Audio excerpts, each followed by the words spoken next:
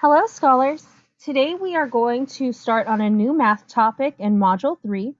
Today we will begin talking about volume and comparing volume. Our objective today is we can tell if a container holds more than, less than, or the same as another container. This activity today will address our California Common Core Standards KMD2, which we use to directly compare two objects with a measurable attribute in common. Volume can look like the amount of space something takes up, just like milk in a gallon container or a milk carton. One math word for how much something holds is capacity. When we're talking about volume and we're comparing it, we use the same words as before, more than and less than. For example, the glass on my left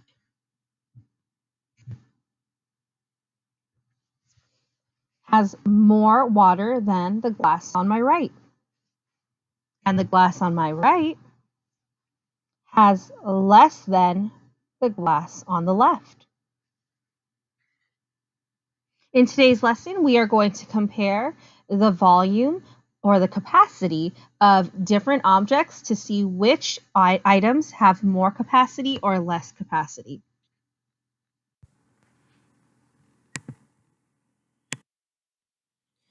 As I fill up this container with barley, I'm going to notice when it is full. I know it's full when pieces are no longer allowed to stay in the container without falling out. As I level this out and make it very flat, I'm going to notice that where the barley sits in my measuring cup is exactly what the capacity of this container is. Now, looking at these pieces in the back, I'm going to think, which one of these containers holds more than my measuring cup? Which one of these containers holds less than my measuring cup? And which one of these containers holds just about the same? We're going to see this as I compare how much barley each of these containers hold compared to what I have in my measuring cup. Go ahead and make a prediction.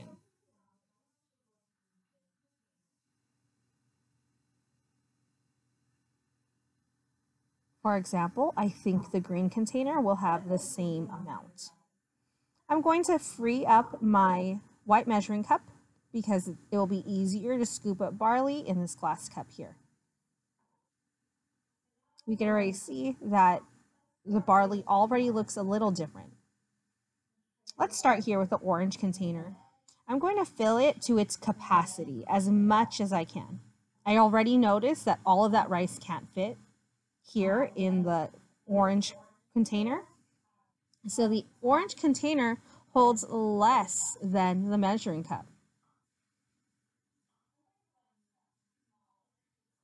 I'm going to move these pieces off to the side, and I'm going to line up all of our containers from what can hold the least to what can hold the most. I'm going to pour some barley here in the red container. And I noticed already that not all of the barley could fit in my red container. So that means the red container holds less than my measuring cup. If I pour all of this in my measuring cup, I'll see there's still all this space on the inside.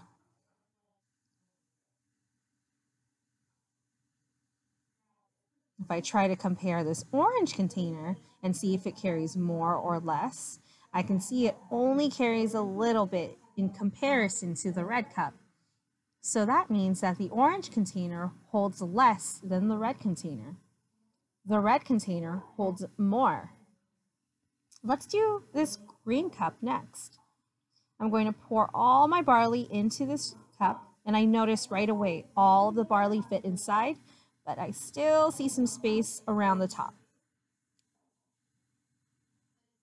That means that my green container can hold more than my white measuring cup. It can definitely hold more than the orange and red container. Now let's try this blue container. It looks like I'm not going to be able to scoop up all of this, so it's definitely, this blue container definitely holds less than the green container. And it definitely holds less than my measuring cup. But now I need to think, where would it fit? It has less than the green container, but what about the red container? Let's make space and see, where would it go? So I'm now going to measure this again. Actually, let's start with the red one. I'm going to fill the red container to the top, and then I'm going to see, will all of this fit in the blue container? I know I'm going to make a little bit of mess here, but that's all right because all of those pieces we can pick up afterwards. Let's just scoop it out of the way. I'm going to collect these and just drop them on top of the blue container.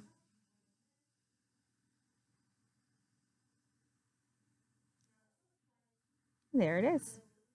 Already, though, I see that the blue container could not hold all that barley. So that means the blue container holds less than the red container.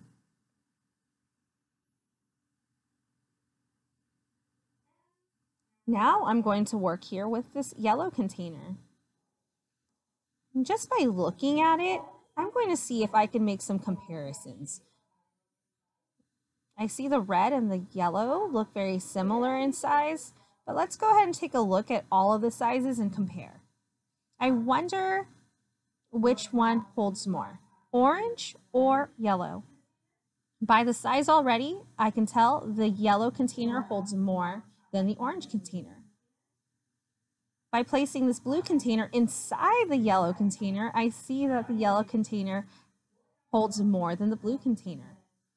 Now, like I mentioned earlier, red and yellow look very similar, so I'm going to go ahead and compare these two using our barley. I'll start with the yellow container first, and let's check it out. I'm filling it with as much barley as I can to the top. And now I'm going to pour it in the red container and see. Will it fill it up or will it not be enough?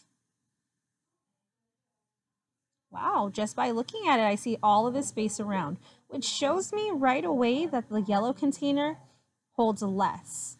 But now let's go ahead and fill this red container, just to double check our work.